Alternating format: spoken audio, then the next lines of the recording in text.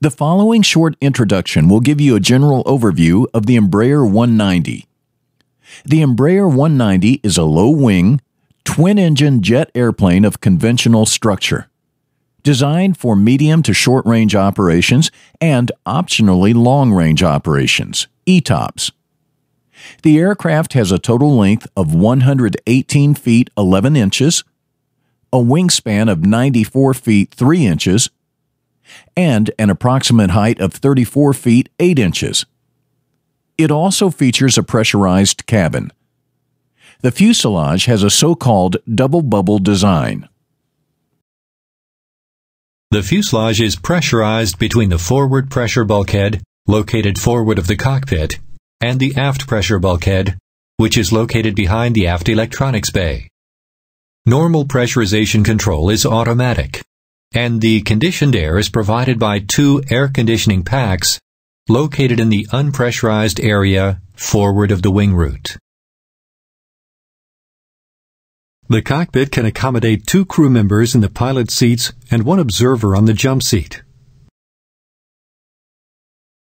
2 or optionally 3 flight attendants, and depending on the aircraft configuration, 98 up to 108 passengers can be seated in the cabin. There are 2 galleys and 2 toilets, 1 of each in the front and the aft sections of the cabin. The cabin also features a wardrobe built next to the front passenger entrance.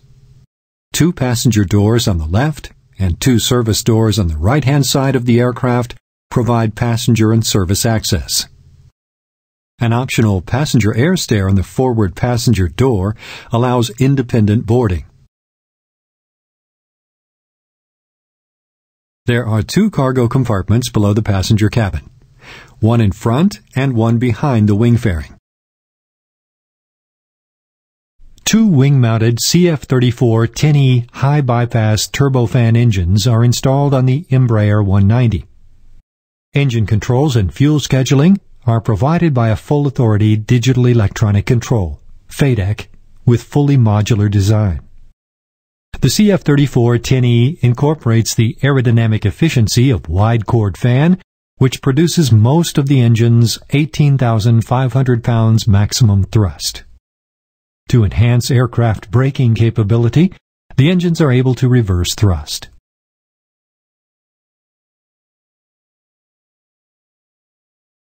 The Embraer 190 is designed to operate from short runways and has a certified ceiling of 41,000 feet. The Embraer 190 has a maximum cruising speed of Mach 0.82. Depending on the long or normal, it can reach destinations upwards of 1,800 nautical miles with standard reserves. To maximize performance, a variety of modern composites like fiberglass and carbon have been used. These materials are lighter in weight and more durable than conventional aluminum, improving aircraft performance. Besides the conventional flight controls, the aircraft is equipped with an adjustable stabilizer and multifunctional spoilers. Aerodynamic characteristics are enhanced by leading-edge slats and ground spoilers. The antennas on the Embraer 190 are located as shown.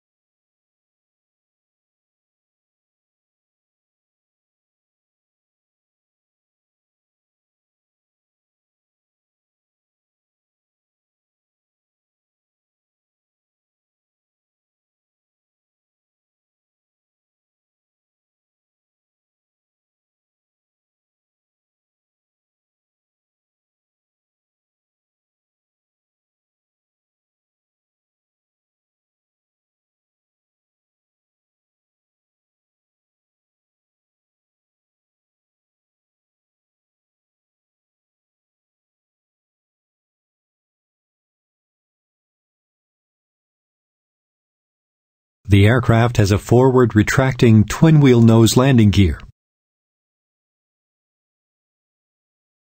The nose landing gear has a normal steering angle of up to 76 degrees either way. The shock absorbers are of oleopneumatic type. The steering motor, taxi light, and one landing light are mounted on the nose landing gear. When the nose landing gear is extended, the rear doors remain open while the front doors reclose after extension or retraction. The main landing gears also have oleopneumatic shock absorbers and twin wheels and retract sideways.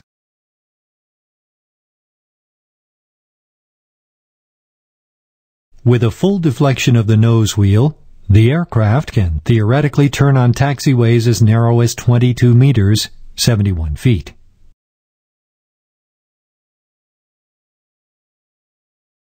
Note that the largest clearance is required by the tail, which is not visible. In a maximum turn, either the left or the right main landing gear remains stationary, marking the center of the turn.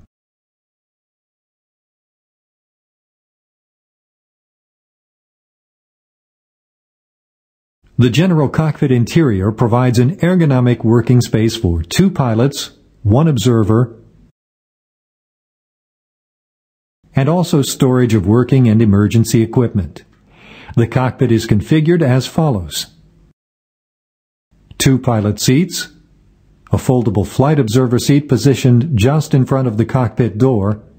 A reinforced cockpit door is optional. When not in use, the seat stows behind the pilot seat. A cockpit bulkhead with a lockable door. 2 control columns and rudder pedals. Crew emergency exits on direct vision windows on each side of the cockpit. A main instrument panel protected by a glare shield. Control pedestal located between the 2 pilot seats.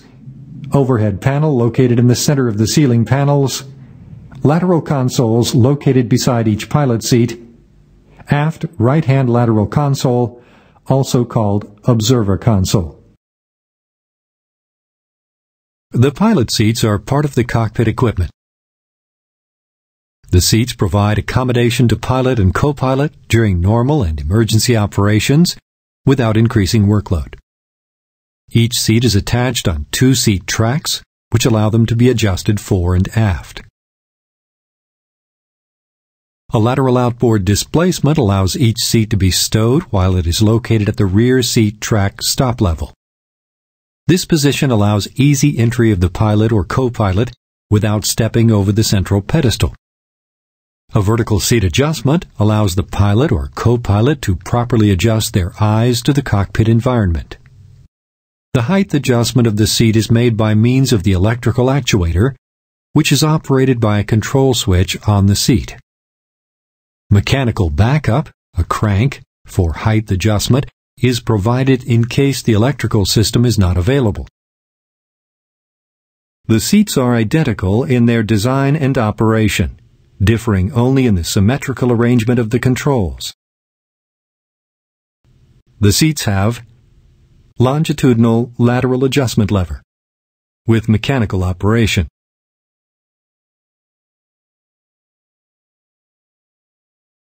control switch for electrical actuation of the seat height adjustment with mechanical backup, control for backrest declining with hydromechanical operation, adjustable armrests and headrest with mechanical operation, handle for the thigh rest support adjustment with mechanical operation, push-button actuator for lumbar support, which actuates a foam bag with air in it, allowing many different adjustments. Handle for harness inertial device manual locking. A restraint system is attached to the seat structure. The safety belts are a 5-point harness with 1-point quick-release buckle. There is an inertia reel for the torso restraint system, and a provision is made for life vest stowage on the seat back, also capable of carrying a fire glove, optional, for emergency equipment support. The seats must be adjusted to suit the pilot's optimum viewing position. To accomplish this, the seat has to be moved up or down until the pilot's line of sight reaches the horizontal plane of the black and white factory-adjusted ball indicators.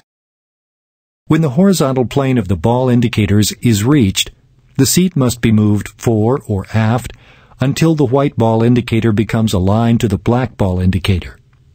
Once the optimum seat position is found, the pedals can then be adjusted through the pedal adjustment switch. The crew emergency windows are located in the cockpit on the left and right-hand sides. When closed, they are pushed against the window frame by an over-center mechanism and held in position by a locking mechanism. The windows are opened manually. They have a locking mechanism that is released by pressing the button located on the top of the handle. As the window is unlocked, the handle must be pulled backward in order to actuate the roller's latching mechanism, sliding the window inside and backward along the tracks. The red indicator is pulled out of its housing to indicate the window is not fully closed. A position lock system permits the window to stop in an intermediate position and does not allow closure unless the lever lock is moved into the close window position. In an emergency, when leaving the aircraft by the doors is impossible, the crew can open the windows and exit by 2 ropes which are stowed above the windows.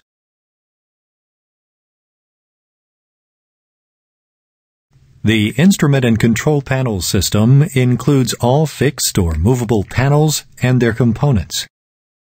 The system is divided into several subsystems. The main panels, which include the primary instruments of the pilot and the co-pilot. The glare shield panel, which includes the guidance panel, the display and light control panels. The control pedestal, and the overhead panel, which consists mainly of arrays for controlling the aircraft systems. On the main panel, you will find all primary instruments. The main panel includes the pilot panel, the center panel, and the co-pilot panel. On the pilot panel, the following components are installed. The primary flight display, PFD-1, the multifunction display, MFD-1, the reversionary panel, and the footrests.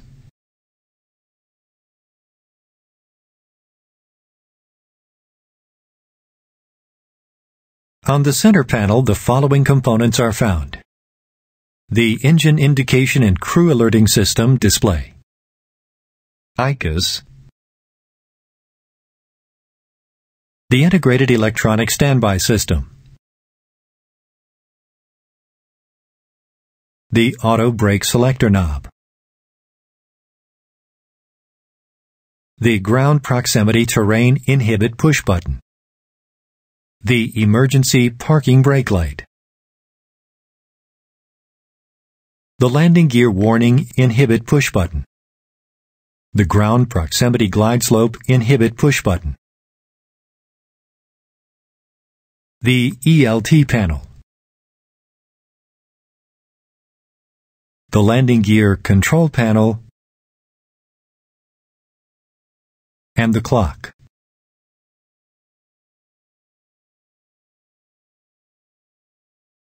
On the co-pilot panel, the following components are installed. The primary flight display, PFD-2, the multifunction display, MFD-2, the optional water dump button, the cabin light timer, and reset button, the reversionary panel, and the footrests.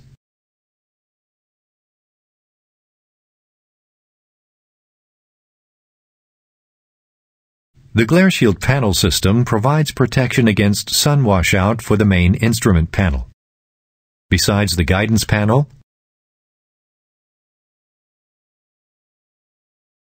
the display and light control panels,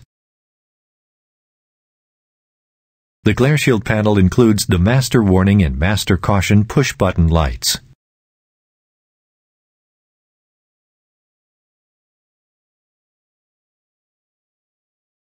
The control pedestal has three primary sections: a control pedestal forward panel, a control stand, and a control pedestal aft panel. The following components are on the forward panel: the two multifunction control display units, the engine control panel, and the flight controls mode panel.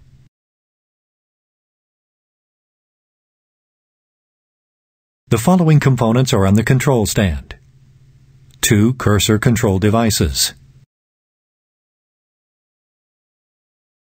two thrust levers, a steep approach button, a takeoff configuration button, the ICUS full button, a ram air turbine manual deploy panel, and a speed brake lever.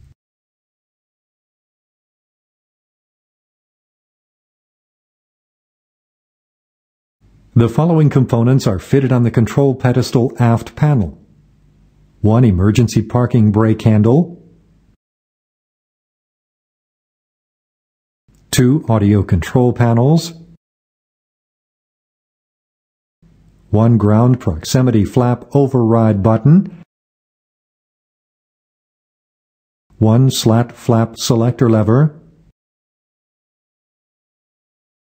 a trim panel, two passenger address buttons, and the elevator and aileron disconnection handle, and an optional printer.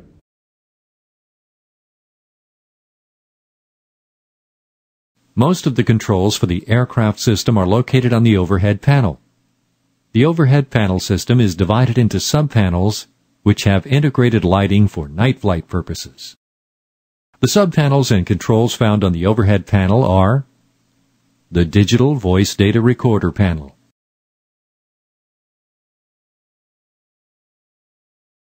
the electrical system control panel, the cockpit light control panel, the fire protection control panel, the fuel control panel, the passenger signs control panel, the APU control panel, the windshield wiper control panel,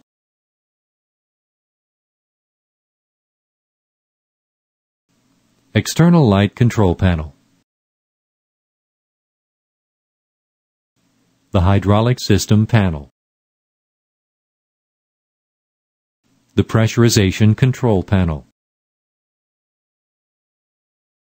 the ice protection control panel, the air conditioning and pneumatic control panel, and the oxygen control panel.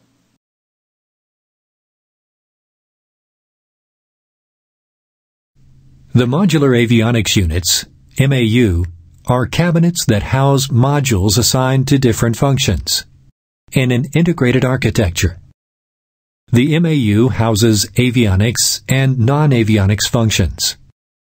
Among the avionics functions, the MAU houses air data application, autopilot, auto throttle, data acquisition, display control functions, flight director, Flight Management System, FMS, Flight Control Modules, Global Position System, Monitor Warning System, Stall Protection Warning, and Wind Shear Guidance.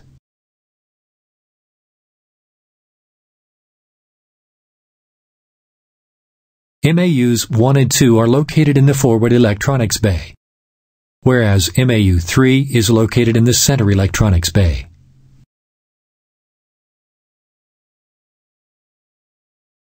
Master warning and caution lights are installed on each pilot glare shield panel. CAS messages are presented in the upper right corner of the ICAS display. Master warning and caution lights blink when any warning or caution message is presented on the ICAS, or ARLs are generated in the ARL warning unit. To acknowledge, stop, a presented warning or caution message from blinking, the master warning or caution light push button must be pressed. You can either use the related push button on the pilot or on the co-pilot side.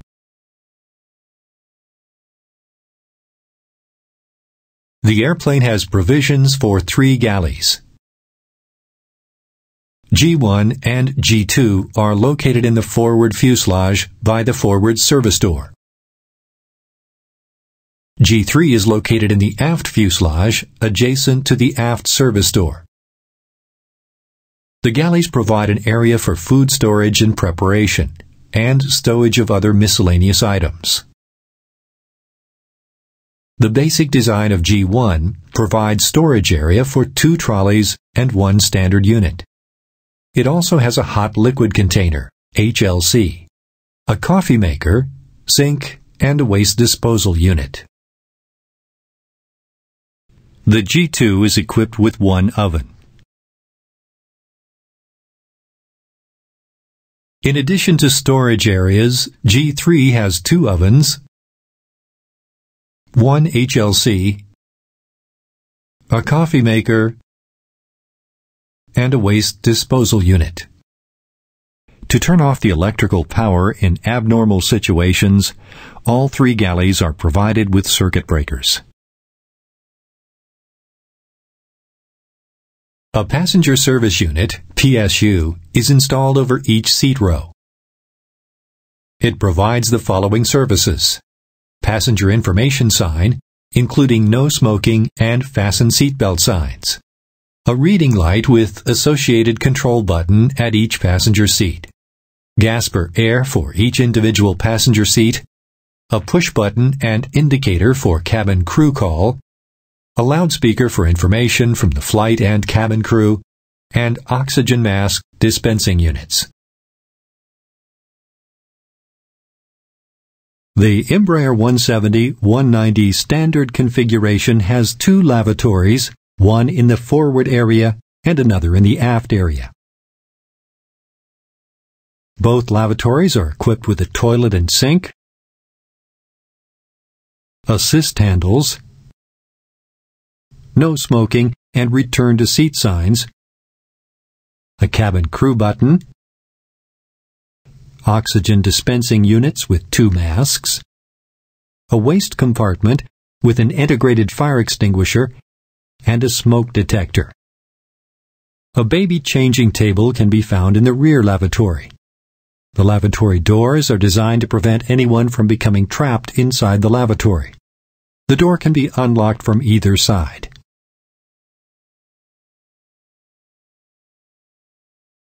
The Emergency Locator Transmitter, ELT, is a unit that transmits signals through emergency frequencies in an emergency condition. The emergency frequencies currently in use are 121.5 MHz, 243 MHz, and 406 MHz. The operation of the emergency locator transmitter will help the search and rescue crews to more easily locate the aircraft position. The emergency locator transmitter system includes the following components: the transmitter unit, located in the aft avionics compartment; an emergency locator transmitter buzzer, located next to the transmitter unit; an external antenna, mounted on the top of the fuselage; and the remote panel located on the cockpit main instrument panel. An optional ELT nav interface unit can be installed, which provides the ELT with GPS signals. The 406 MHz transmitter transmits every 50 seconds for 24 hours and is then automatically shut down. The 121.5 and 243 MHz transmitters transmit continuously until the batteries are discharged, which takes approximately 72 hours.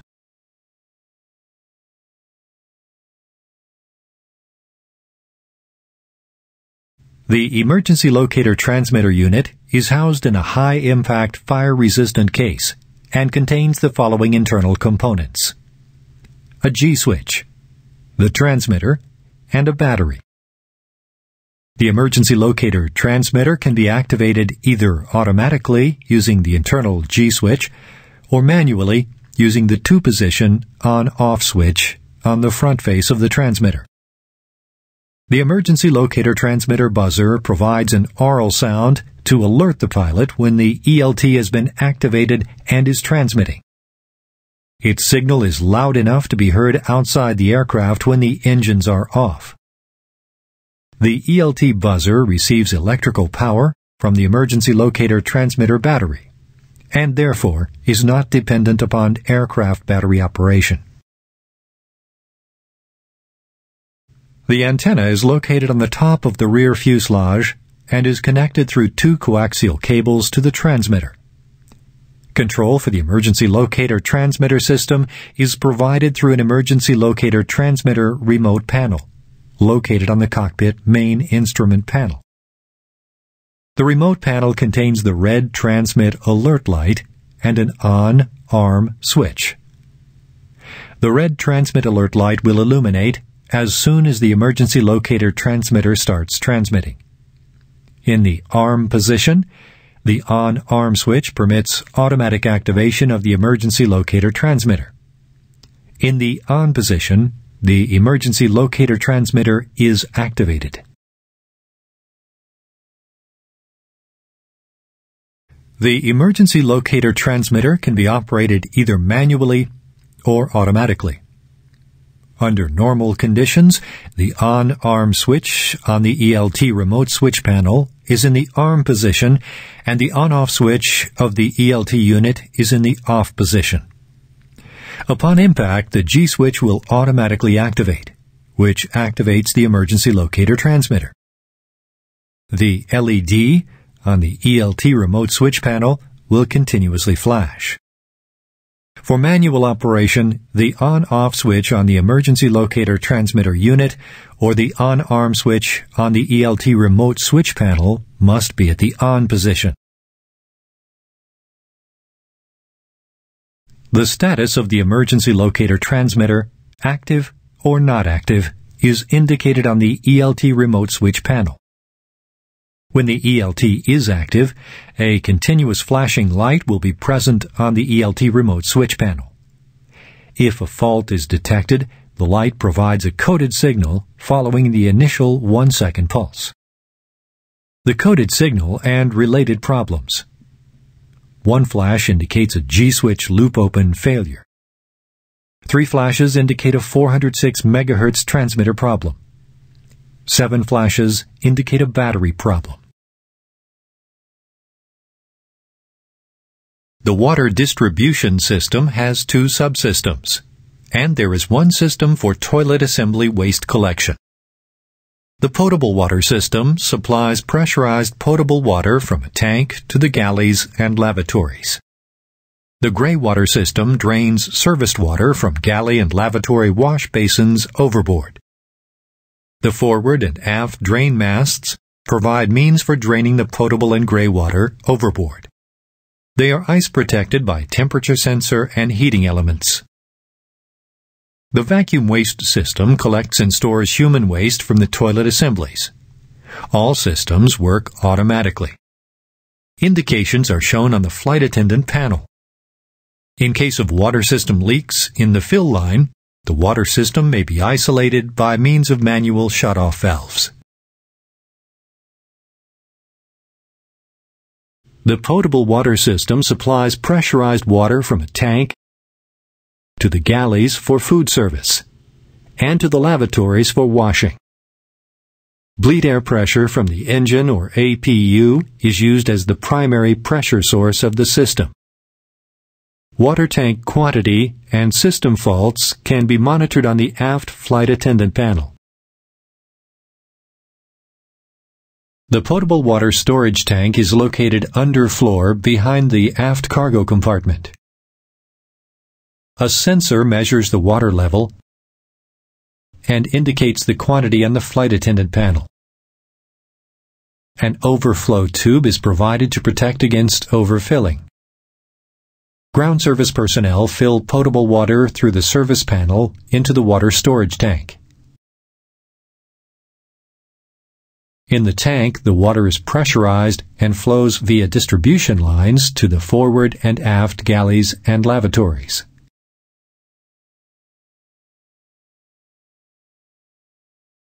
The flight crew can command in-flight potable water drainage by depressing the water dump push button indicator located in the cockpit console.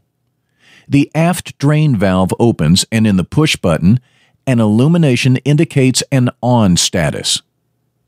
The water in the tank will be drained via the aft mast mainly.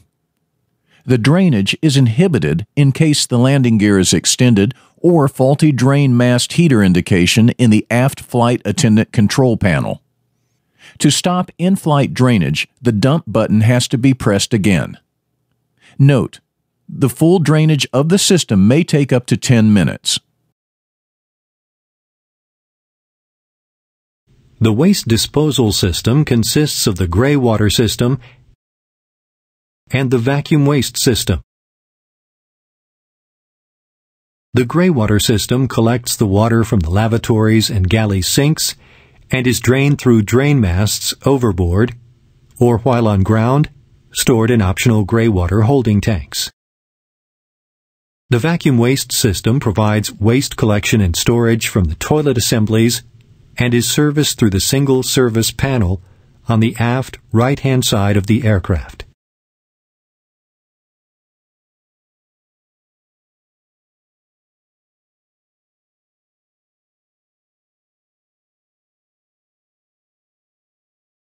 If a potable water leak occurs in the toilet rinse line, manual shutoff valves isolate the water system. There are waste tank quantity and several fault indications visible on the flight attendant panel. If both waste tank sensors detect a full condition, the toilet flush will be automatically deactivated. More information is provided in the flight attendant section of this computer-based training.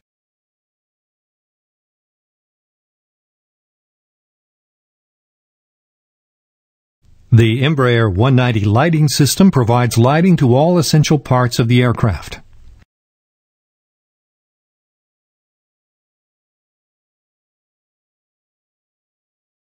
It assures safe and proper operation under normal and emergency conditions. Inside the aircraft, light is provided to the cockpit, cabin, cargo and service compartments.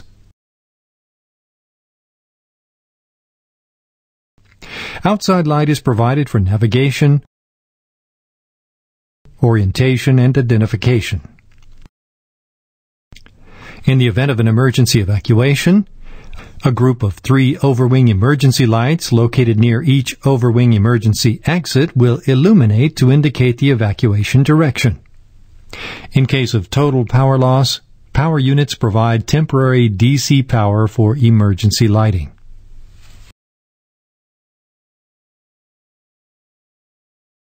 The external lighting system uses high-intensity lights that provide illumination for taxiing, takeoff, and landing procedures. They also provide in-flight orientation and identification of aircraft's position and illuminate the aircraft operator logo. The external light system includes the following subsystems: the landing lights, the taxi lights, the navigation lights, the inspection lights, the logo lights, and the anti-collision lights. In the event of an emergency evacuation, a group of 3 overwing emergency lights located near each overwing emergency exit will illuminate to indicate the evacuation direction.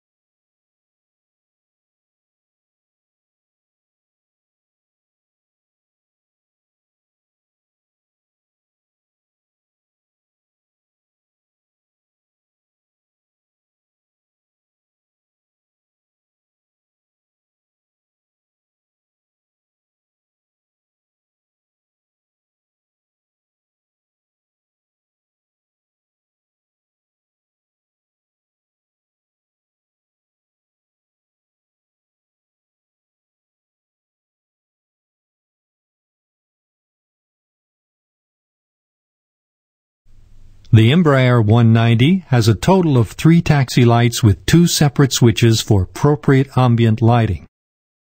The 2 taxi lights in the wing to fuselage fairing have a common switch, while the nose wheel taxi light has a separate switch. The nose gear taxi light will automatically extinguish if the nose gear is not in the down-locked position.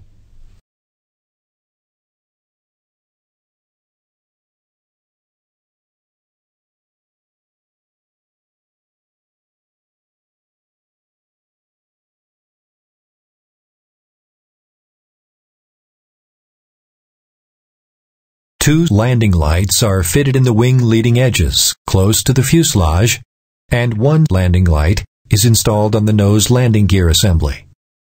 They are each controlled by separate switches located on the overhead panel.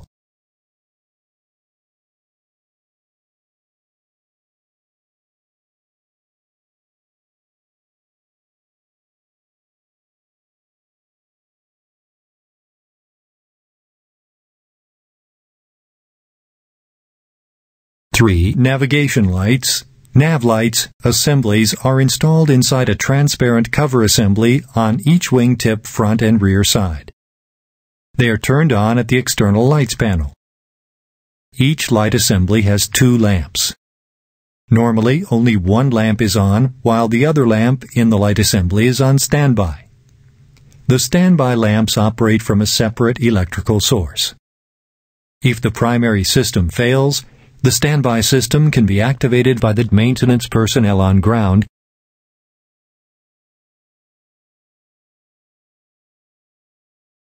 The logo light system provides illumination of the carrier's logo, which is located on the vertical stabilizer. The logo lights are controlled by a switch located on the overhead panel. Wing inspection lights enable the flight crew to detect ice buildup on the engine intake and wing leading edges. The wing inspection lights are controlled by a switch on the overhead panel.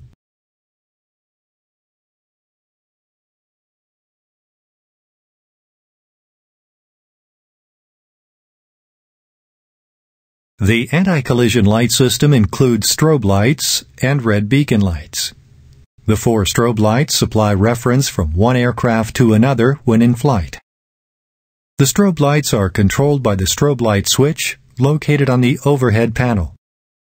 Red beacon lights are used during ground operations to warn other traffic and airport personnel. 1 red beacon light is installed on top of the main fuselage, and 1 is on the lower side of the main fuselage. The red beacon lights are controlled by a switch located on the overhead panel. In case of strobe lights failure, the bright red beacon lights can be selected on the maintenance panel located inside the cockpit.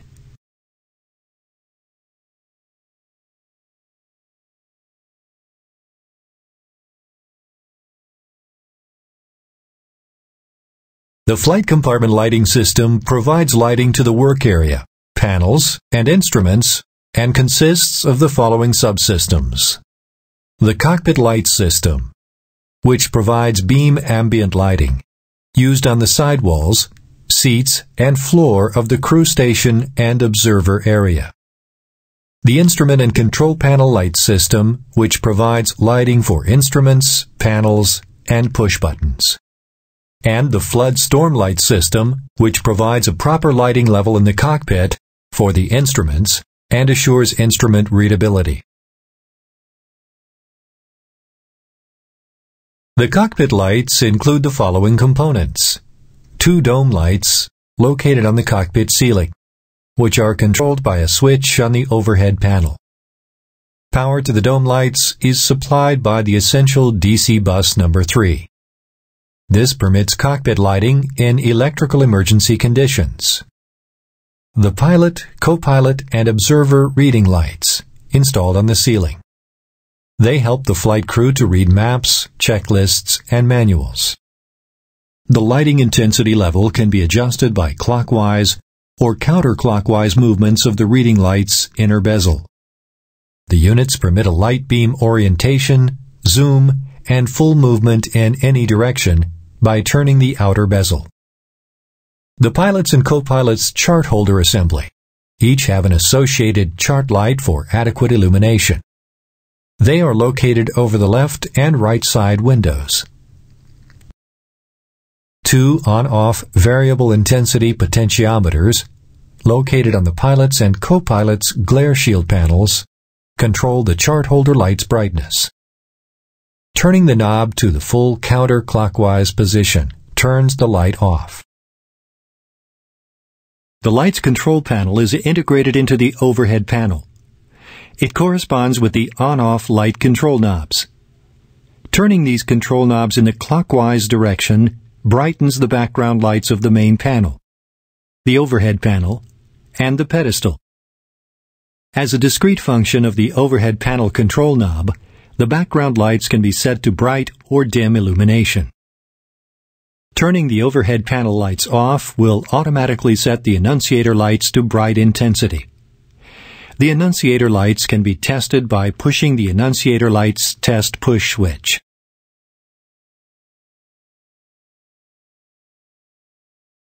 The floodlights, also called storm lights, provide sufficient lighting intensity to illuminate the main cockpit panel and prevent cabin crew blinding during lightning conditions.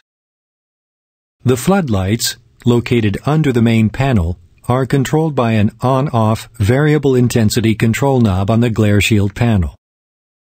The pilot's PFD, MFD, and ICUS display brightness controls are located on the left glare shield panel, while the co-pilot's PFD, MFD, and standby instruments brightness controls are located on the right glare shield panel. The passenger compartment lighting system provides illumination for the cabin. The system consists of the passenger cabin light system, the passenger warning sign system, the reading and attendant call light system, the courtesy stair light system, the lavatory light system, the galley light system, and the entrance light system.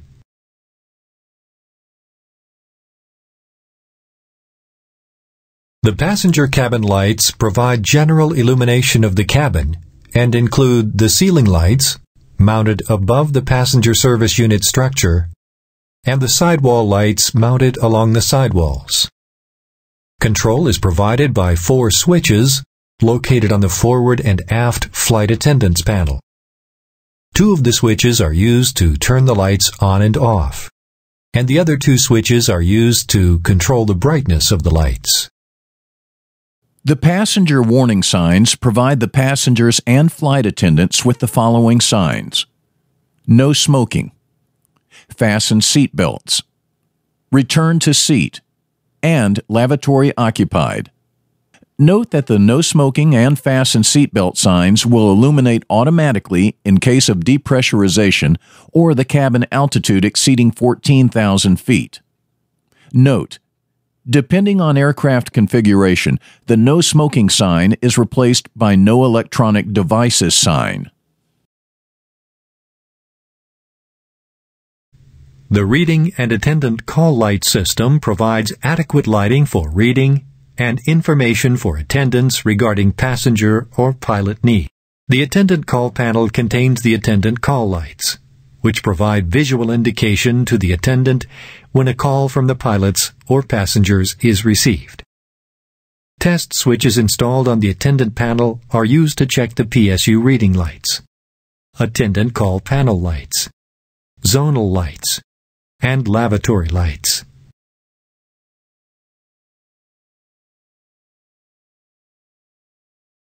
The courtesy lights provide lighting for forward and rear main and service door entrances, the cockpit step between the cockpit and the cabin, and the DC ceiling lights mounted on the overhead bins. Courtesy lights are controllable by a switch mounted on the flight attendant panels. The switch gives the crew the option of having the courtesy lights in off or auto mode. Under normal operating conditions, the DC lights are controlled by the cabin lighting system. When normal aircraft power is not available, for example, on ground with the APU not running, it is still possible to use the courtesy lights and DC ceiling lights. In this case, the hot bus provides power to these lights. To conserve battery power, these lights operate on a 5-minute cycle. A reset button located on the flight attendant panels and, as an option, on the cockpit main panel, first officer, allows an additional 5 minutes of lighting every time the switches are pressed. Lights are installed in service and cargo compartments to provide technical and ground handling personnel with adequate lighting. All of these compartment lights are activated by a micro switch or manually when the respective compartment door is opened.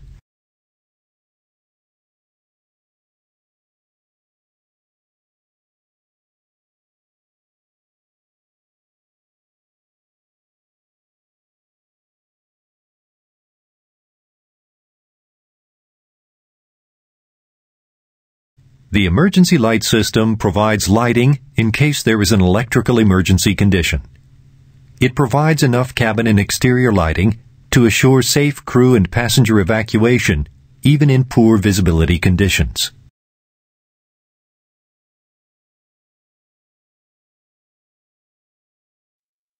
The emergency lighting system is powered by 6 emergency light power units, ELPUs. 3 ELPUs are installed in the forward section and 3 in the rear section of the fuselage to ensure power supply in case the cabin breaks apart after a crash landing.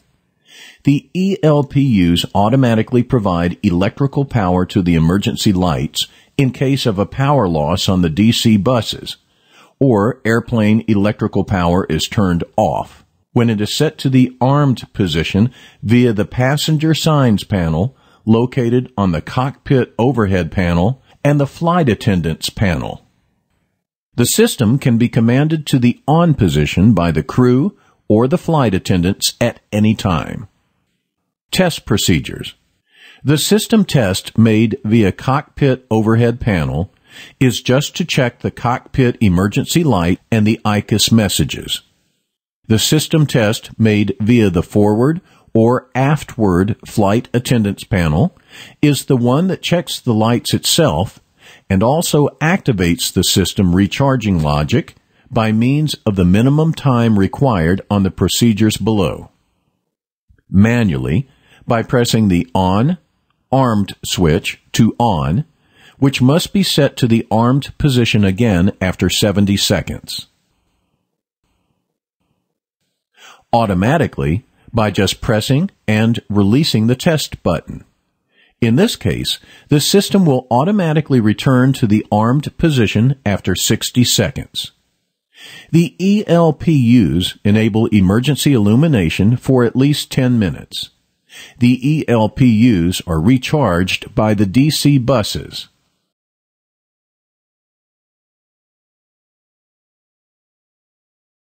All 6 emergency exits are marked with exit locators, markers, and identifiers which are clearly visible when energized under conditions of complete darkness. For general cabin emergency illumination, floodlight assemblies are installed on the aisle ceiling panels distributed along the fuselage. 4 emergency exit area floodlight assemblies are installed at each exit. Their purpose is to illuminate the passageway leading from the main aisle to each of the 4 exit openings. The floor proximity emergency escape path markings are a photoluminescent type and guide passengers to the nearest exit in conditions of dense smoke. The photoluminescent escape path marking near the overwing emergency exits contain red arrows to indicate the exit route. Once outside, the passengers are provided with LED lighting on the sides of the emergency slides and also by a group of 3 overwing emergency lights located near each overwing emergency exit to indicate the evacuation direction.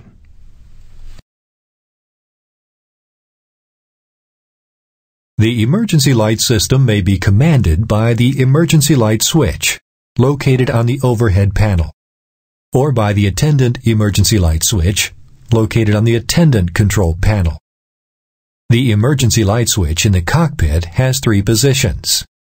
In the off position, the emergency lights are permanently turned off. This position prevents the emergency lights from illuminating and the batteries from being drained after normal power shutdown. In the arm position, the emergency lights are in the standby mode and the batteries are charged.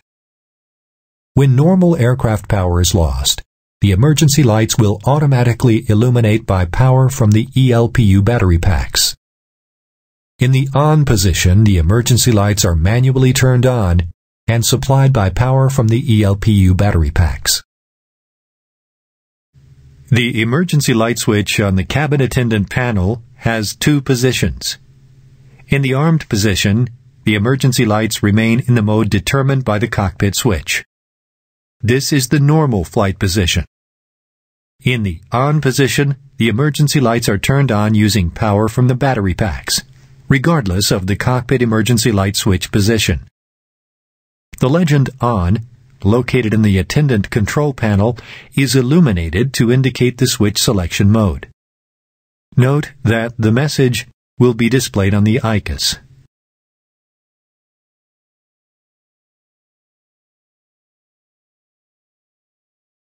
Two rechargeable flashlights are provided to help the crew during an emergency condition.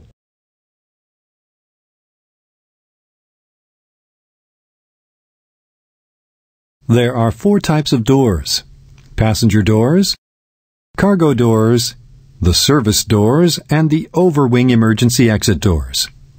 On the forward passenger door of the aircraft, an optional air stair can be installed that is stowed behind the wardrobe.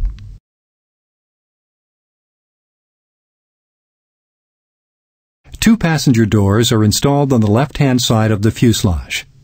The passenger doors are fail-safe, plug-in type doors. They can be opened and closed from inside or outside. Both doors can be used as emergency exits and are equipped with emergency evacuation slides. There are 2 service doors installed on the right-hand side of the aircraft. These doors can also be opened and closed from inside or out. Since the service doors are also emergency exits, they are equipped with emergency evacuation slides.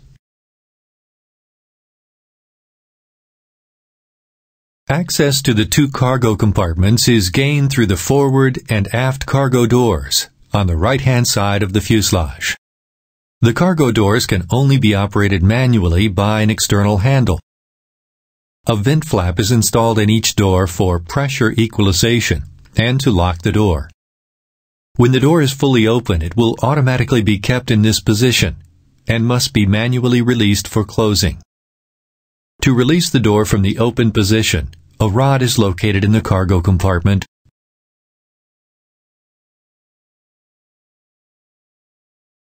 The forward avionics compartment access hatch is on the bottom of the forward fuselage. When it is opened and moved backwards on the track, the forward avionics compartment can be entered. The middle avionics compartment can be accessed through the middle avionics compartment access door located on the left side of the center fuselage. The unpressurized area of the rear fuselage is accessed through the rear fuselage door on the right-hand side. The fueling compartment access door on the right-hand wing allows access to the refueling service panel and refueling adapter.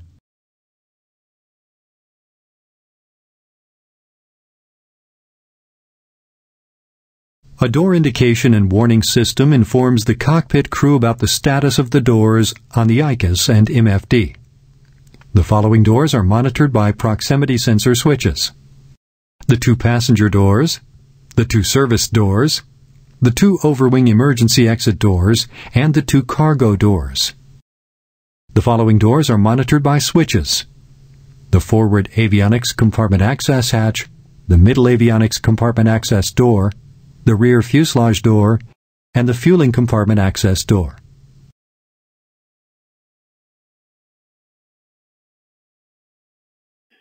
The passenger door has an actuating and locking mechanism that permits locking and unlocking the door manually using either the internal or the external handle. The passenger door is provided with an emergency evacuation slide mechanism. The emergency evacuation slide is stowed in a hard container at the lower part of the door and is controlled by a handle on the inner side of the door.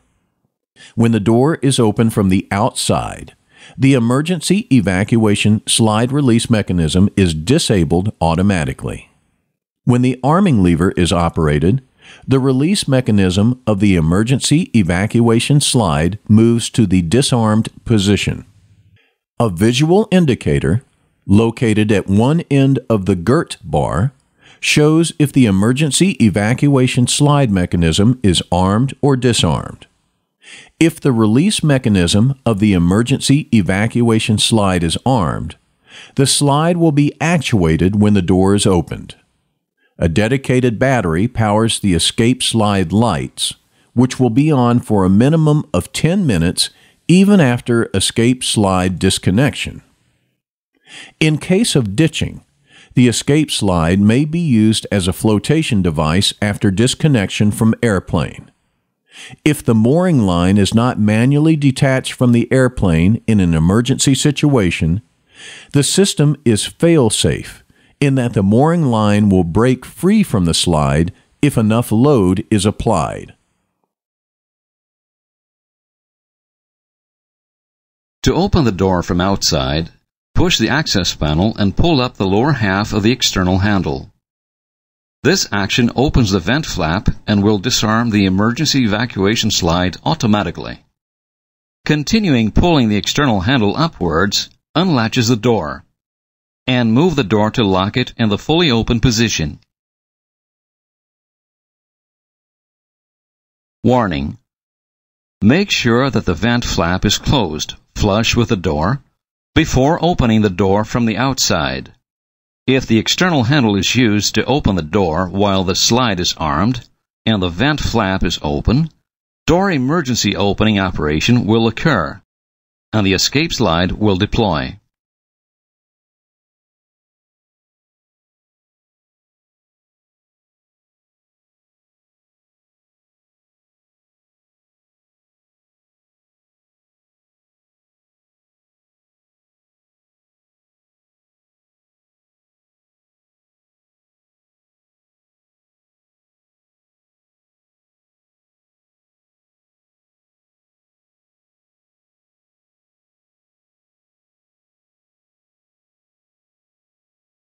To close the door from outside, use the door stabilization handle to disengage the door hook from the fuselage.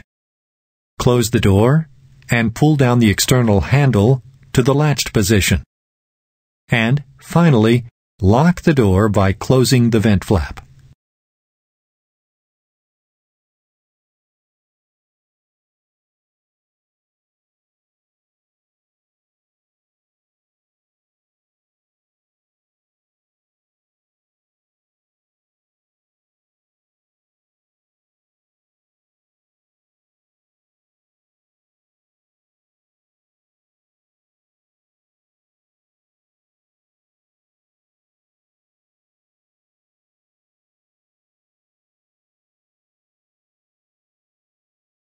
To open the door from inside, pull the vent flap internal handle and the arming lever upward. This opens the vent flap, unlocks the door, and disarms the emergency evacuation slide. To unlatch the door, pull the internal handle upward. Visual indicator shows that the emergency evacuation slide is disarmed and that the door is unlocked. Now push the door outward and move the door to lock it in the fully open position.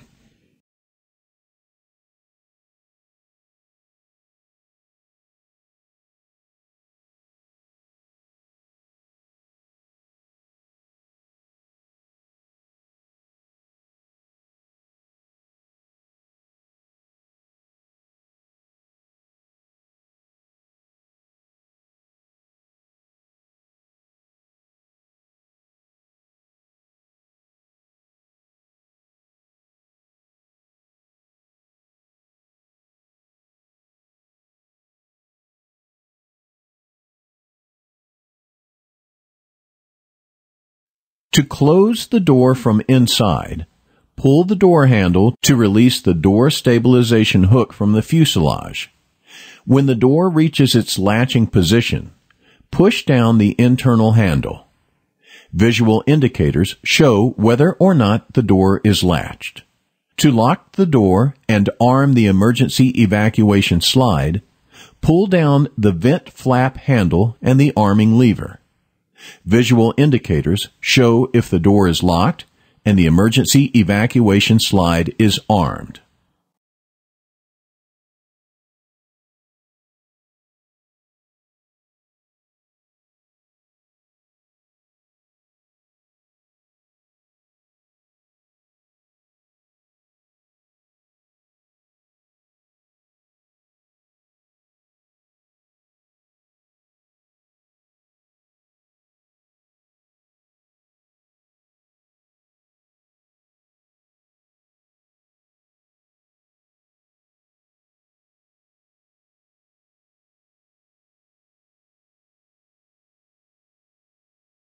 To open the door in the emergency mode, pull the internal handle upward, which opens the vent flap and unlocks the door. Visual indicators show that the emergency evacuation slide is armed and that the door is unlocked. Now push the door outward and the pneumatic emergency system will open the door automatically until it locks in the fully open position.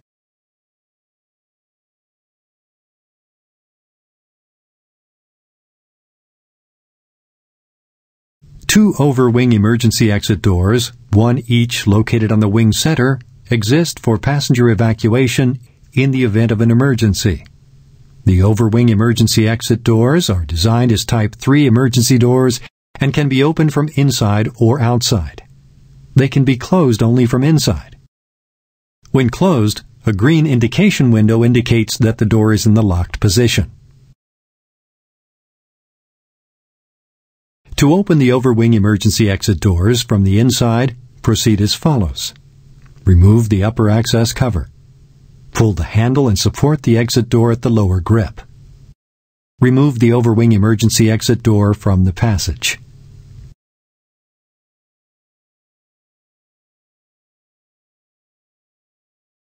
To open the overwing emergency exit doors from the outside, proceed as follows. Press the access cover to unlock the overwing emergency exit door. Push the overwing emergency exit door inwards and remove it from the passage.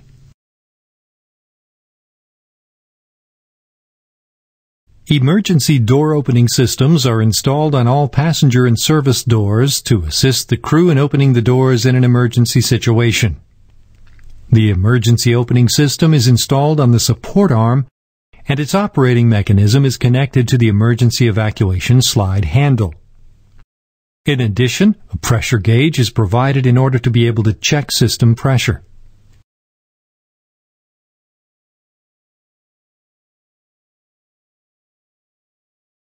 When the emergency evacuation slide handle is in the safe position, the emergency door opening operating mechanism is disarmed. When the handle is moved to the armed position, The emergency door opening system will also be armed. When the main internal handle is then moved to the fully up position, the system will activate and fully open the door automatically.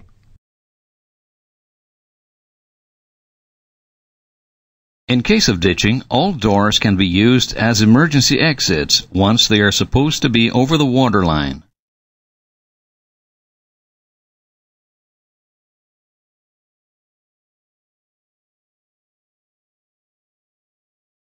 Two cargo doors are installed on the fuselage lower right side to permit access to a baggage bay for baggage loading and unloading. The forward and aft cargo doors are opened and closed manually from the outside of the aircraft and are mechanically held in the open position. The opening and closing movements are facilitated by compensation devices.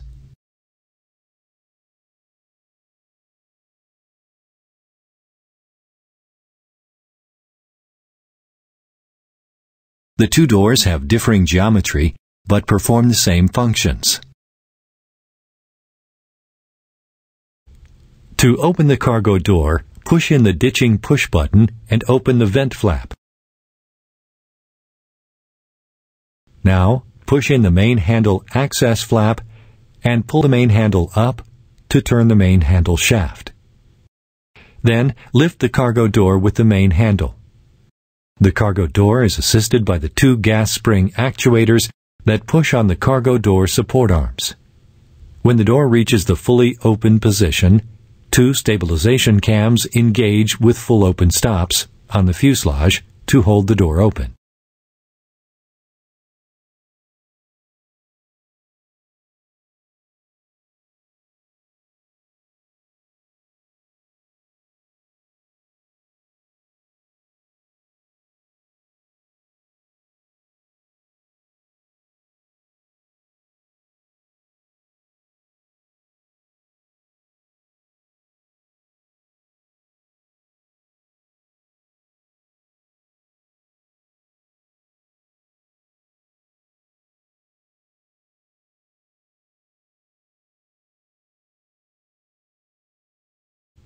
To close the cargo door, push the stabilization handle.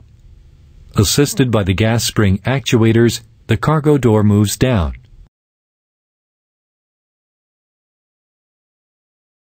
When the door reaches its closed position, it is necessary to push down the main handle until the cargo door touches the door frame. Push down the main handle, which engages the latches, and pull out the vent flap to lock the door.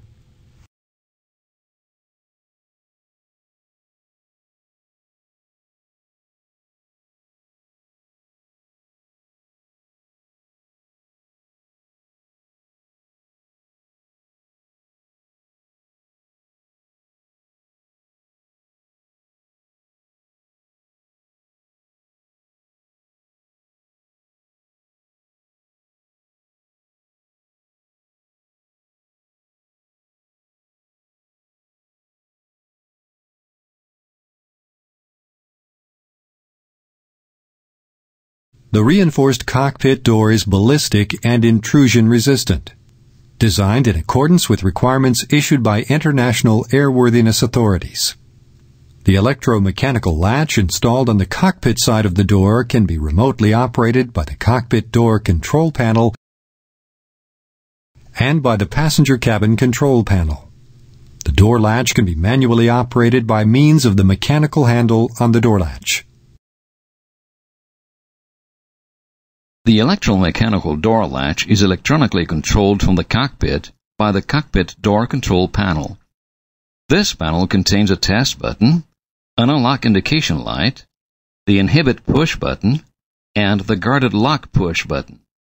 The electromechanical door latch is electronically controlled from the cabin by a control panel in the cabin. This panel contains an emergency call push button, a white, a red, and a green LED. Actuating the emergency call push button will illuminate the white LED in the panel, activate the door unlock indication on the cockpit door control panel and start the chime alarm sequence. The ding-dong sound chime remains on for 4 seconds and is repeated 3 times at 9-second intervals, during which the sound chime remains paused. After the 3rd chime cycle ends, white LED in the panel extinguishes and the green LED illuminates, indicating that the cockpit door is unlocked. If the inhibit push button on the cockpit door control panel is pressed, it inhibits within 30 seconds after emergency call push button is pressed. Inhibits this signal for 500 seconds. Extinguishes the flashing unlock indication on the cockpit door control panel and illuminates the red LED on the cabin cockpit door control panel, indicating that the emergency call is temporarily inhibited. The guarded lock push button on the cockpit door control panel has the following functions. It controls the cockpit door's power supply, activates and deactivates the electromechanical door latch, deactivates the inhibition control, resets the ding-dong sound and emergency call command, and resets the green LED on the door's control panel in the passenger cabin. The test button, when pressed, will continually test the ding-dong as long as the test button is pressed, regardless of audio selection.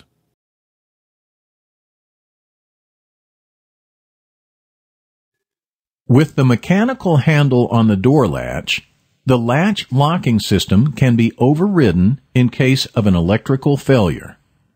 The normal, default position of the handle is in the up position. Turning the handle down disconnects the latch from the solenoid and manually unlocks the cockpit door. Note: latch manual operation must be used to override the locking system only in case of system electrical failure. The override switch installed in the electromechanical latch manually unlocks the door.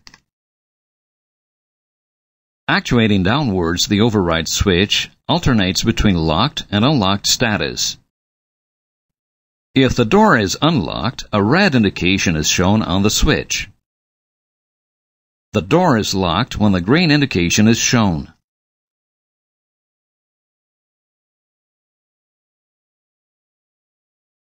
The security lever is used to avoid the down movement of the override switch.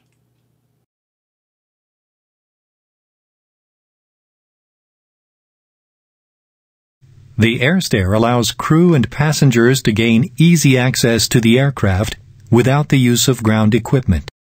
There is one set of airstairs installed in the aircraft at the forward passenger door. By the command set in the control panel on the wardrobe, the airstairs can be extended or retracted electrically, powered by DC bus 1. In case of system failure or aircraft de-energized, extension or retraction is possible by backup system. After retraction, the airstair can be stowed behind the wardrobe.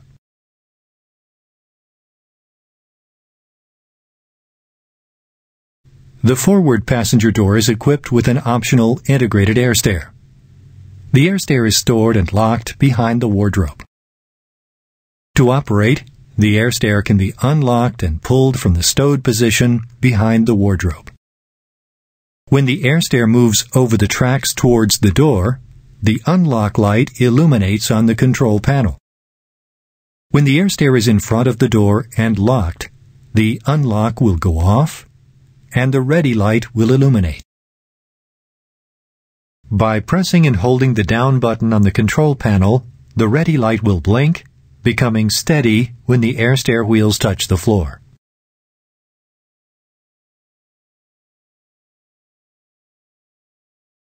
To retract the airstair, the up button on the control panel must be pressed and held. The ready light will blink, becoming steady when the airstair is completely retracted in front of the door. Then the air stair can be unlocked and moved over the tracks into the wardrobe. When moving the air stair into the wardrobe, the unlocked light illuminates. When the air stair is locked inside the wardrobe, the lights on the control panel will extinguish. In case the electrical actuator fails, it is necessary to use the backup actuator for extension of the air stair.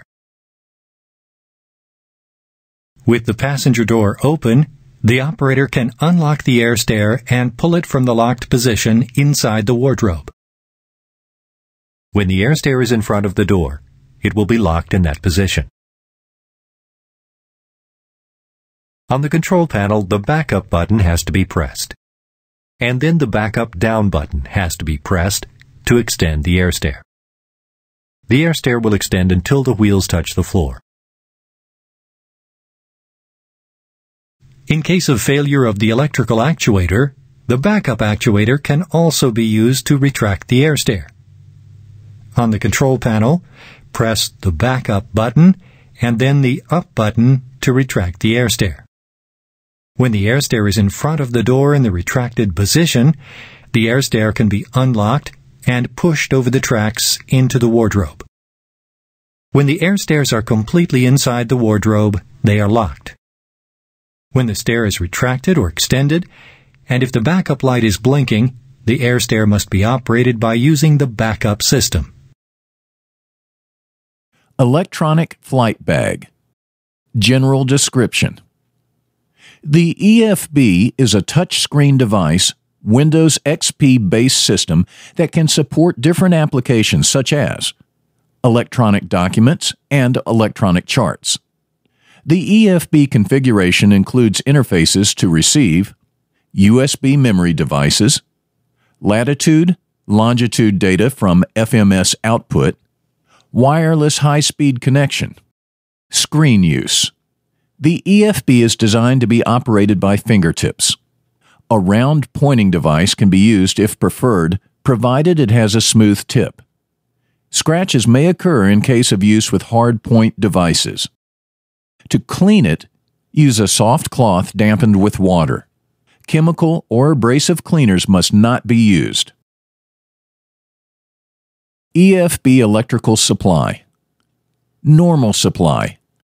The DC Bus 1 supplies electrical power to EFB 1, left seat pilot, and DC Bus 2 to EFB 2, right seat pilot. Internal battery. The EFB is equipped with an internal battery that keeps the system powered in case of a failure in the normal electrical supply. The battery life can vary between 30 minutes to 2 hours. The battery full charge takes approximately 2 hours whenever the normal electrical supply is available.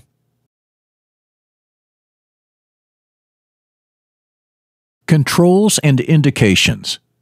1. Ambient light sensor. An integrated ambient light sensor adjusts initial brightness level at power up. 2. Power button. On, off. The on-off power button is a multifunction control and indicator. The power button lights up and flashes to indicate different states. 3. Brightness, dim button. These are the sun and moon-shaped keys. Press to manually lighten or darken the display screen. 4. Close button. This key is located at the top right corner of the bezel and, when pressed, closes the currently active application. 5. Soft key menu. Application links are gathered into 3 main groups: Main, Tools, and Communication for easy navigation. 6. Bezel keys. Bezel keys provide direct access to key navigational functions of the pilot view. These keys are used to facilitate easy access to information across applications. 7. Keyboard latch, open, close. To open the keyboard, pull the latch until it unlocks. Then slide open the unit, pushing on the top and bottom parts to separate. Push the latch to lock. 8. Hotkey, vertical line select key. This key can be used for quick access to a user-defined application. 9. Arrow keys, page up, page down. These keys allow the user to scroll, pan, within documents, graphic pages, depending on the application. 10. Applications. Shows a list of current active applications. Use the left and right arrow keys to select an application, and then press the Enter key to open the desired application. 11. Escape. This key allows the user to cancel certain functions within an application. This will depend if the application supports this key. 12. Main. This key shows the main menu. 13. Video, unavailable. A message, "No video source found," will be displayed. 14. Zoom in, out. Plus or minus keys enlarge or reduce the image or chart presented on screen. Note, this function applies to properly configured applications. Main menu. The main menu provides access to applications selected by the operator. Tools menu. The Tools menu provides access to several utilities, including password-protected access to Windows. Communications menu. The Communications menu is defined to provide a direct access to communication options available. Note: operators will be responsible to select, install, and manage the applications and functionalities used in the EFB platform. Operators are solely responsible for selection of applications to be used, installation of applications and functionalities, management of the update process for each application.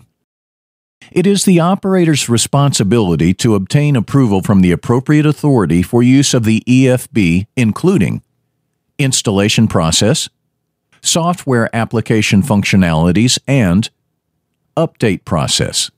The information provided by the Class II EFB platform shall be considered advisory only and should not be used in place of any primary flight display. The QRH with the latest revision incorporated must be on board in hard copy format. The in-flight entertainment IFE system is composed of a live TV and a satellite digital radio system. The IFE provides passengers with live TV, pre-recorded content, and live radio programming during flight, but is overridden during passenger address audio and pre-recorded passenger briefing system announcements. Additionally, a cabin surveillance system, CSS, is installed in the airplane to monitor the passenger cabin from either pilot's seat. Live TV and satellite digital radio provides passengers with satellite television and radio entertainment programming via direct broadcast satellite system. The GPS antenna determines the position of the airplane and sends this information to the antenna control system to provide azimuth and elevation steering information to the live TV antenna, allowing it to capture and track satellite broadcast signal. The satellite broadcast signal is decoded in the live TV systems rack and modulated for transmission to the seat electronic boxes installed under each pair of passenger seats. The seat electronic boxes demodulate and tune the signal for each seat and then send it to each video display unit and headphone. A credit card reader is installed close to the video unit. It transfers data to the seat electronic box and provides the means for passengers to pay fees to watch the pay-per-view programming. The system is controlled by the IFE CSS control panel in the cockpit, from where the electrical power can be manually controlled to IFE rack components, the IFE cabin components, and CSS, and the entertainment system control panel in the cabin, which contains the live TV system controls and a reset button. For individual selections, a passenger control unit is installed for each passenger in the seat armrest, where TV and radio channels, brightness, and volume adjustments can be made. The entertainment system distribution starts to operate when the aircraft is energized. No crew action is required. Once the TV and audio channels are generated, They can be made available to each of the passenger seats according to the operation mode setting. The flight attendant can at any moment set the system to one of these operation modes through the control panel. Standby. The VDUs show a standby graphic. Pause. The distribution of the broadcast TV channels stops. The VDUs show a black screen, and the VSU video pauses. Free. This makes the entertainment audio-video available at all of the passenger seats for free. Paid. Credit card is needed to make the service available.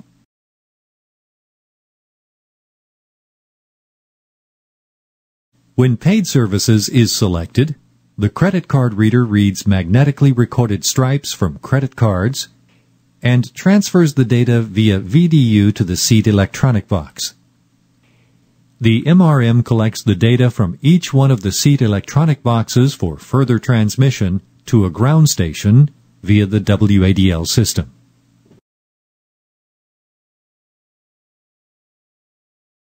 If at any time a poor satellite signal is received, the MRM audio-video output for that particular channel is blanked until a reliable signal is reestablished. If any other problem occurs with the video or audio presentations, the system can be reset by the flight attendant using the reset switch. When momentarily pressed, power is removed from the system for 30 seconds. During the reset process, the reset push button illuminates in amber.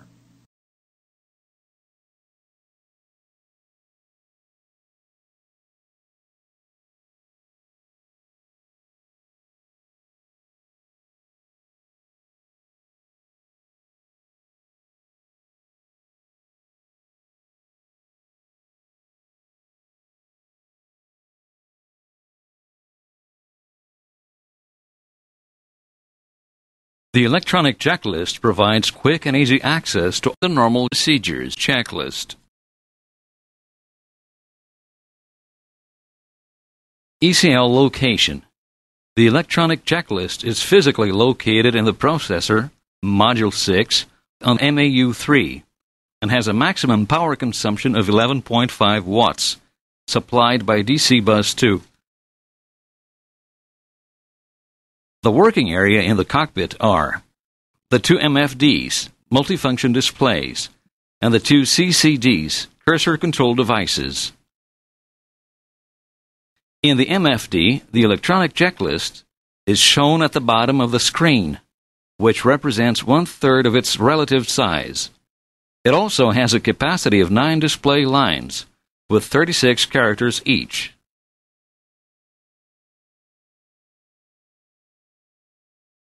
The CCD, cursor control device, has 3 elements used to access the ECL, the touchpad, the enter buttons, and the rotary knobs.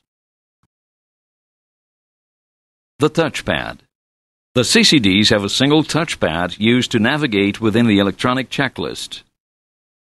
Finger down, cursor down. Finger up, cursor up. Finger left or right. Cursor left or right. The enter buttons are used as follows. To activate menus or functions by selecting a checklist button, to check an open loop item, to make sure that a checklist is complete. The 2 enter buttons, one on each side of each CCD, have the same functions. There are 2 rotary knobs which scroll through any checklist and have the same functions. Clockwise, cursor goes to the next item. Counterclockwise, cursor goes to the previous item. ECL initialization. After the aircraft power-up procedure has been accomplished, this is the first screen that appears on the MFD. Use the mouse to perform the actions. Click on the initialization process.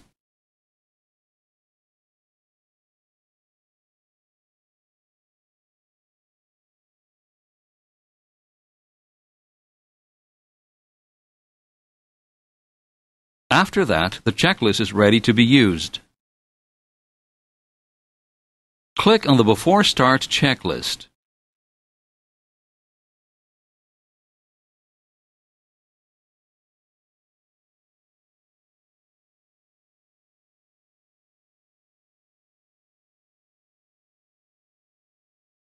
The first item to be checked is the ECL update version related to the Quick Reference Handbook.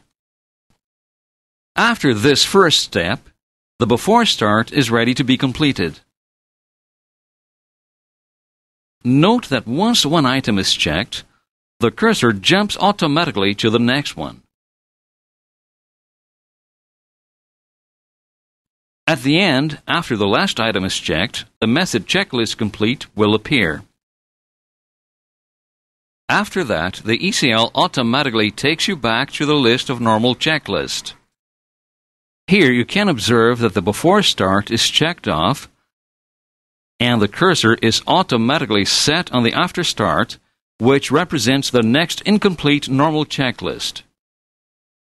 From this point until the end, proceed the same way as the previous one. ECL elements. The ECL elements are title, current line indicator, line items, and the function buttons. Title. The title represents the type of checklist, like, for example, normal or checklist name such as Before Start,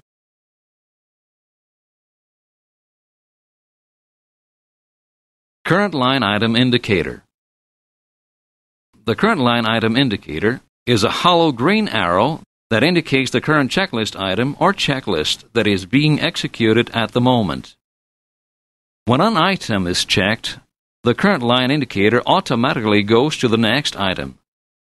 This procedure facilitates the ECL operation because the pilot practically only uses the Enter button on the CCD throughout a checklist.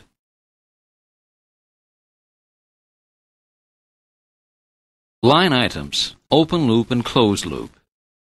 There are two types of line items in the electronic checklist: open loop and closed loop. The open loop only receives input from the flight crew. The closed loop line items are only available in a normal checklist and receive inputs from the aircraft systems and sensors.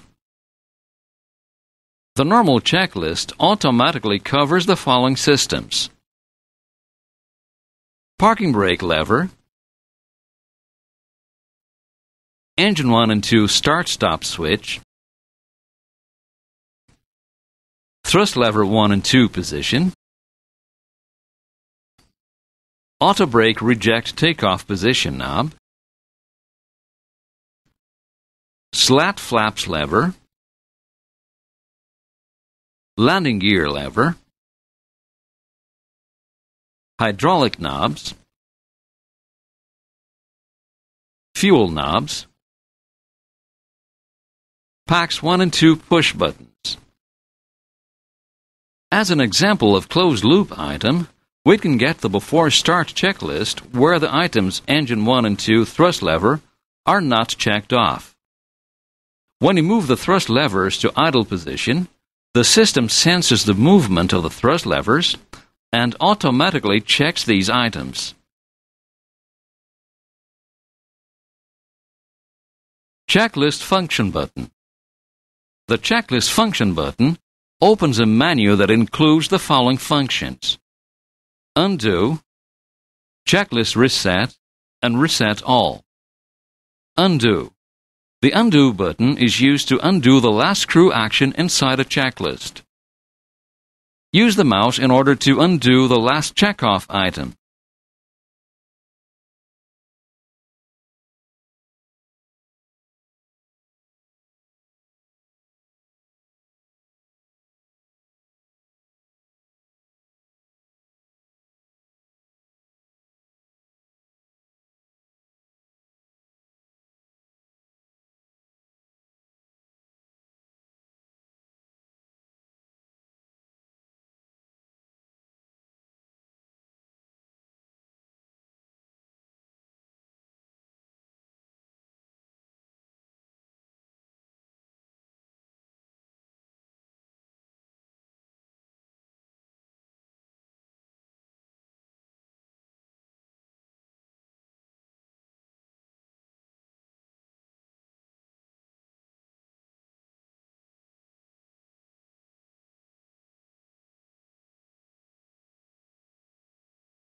Checklist Reset resets all items inside a checklist and causes the system to reset the closed-loop items.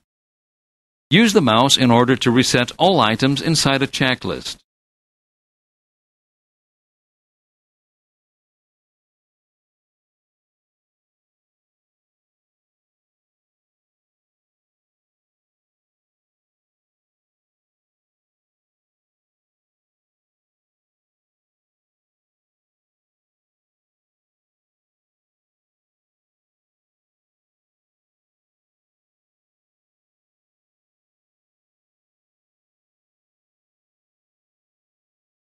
Reset All resets all checklists and causes the system to reset all closed-loop items. Use the mouse in order to reset all checklists.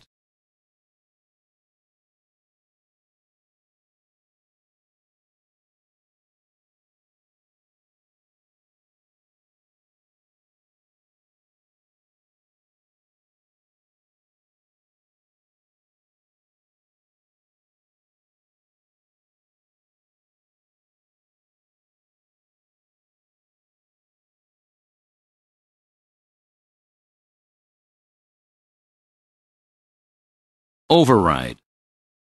The Override button is used to override a checklist when the cursor is in a menu, and a checklist item when the cursor is inside a checklist. Use the mouse in order to override the After Start checklist.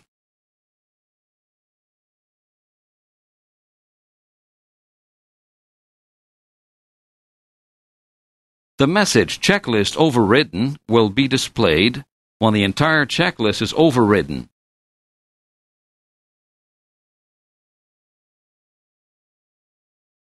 Main Menu. The Main Menu button is used to open a pop-up menu that includes the following functions. User-Defined. To access the user-defined checklist menu. And Normal. To access the normal checklist menu.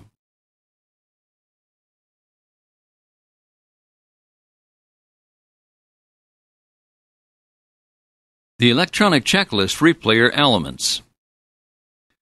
The free player elements are the MFD panel and the CCD rotary knob representation.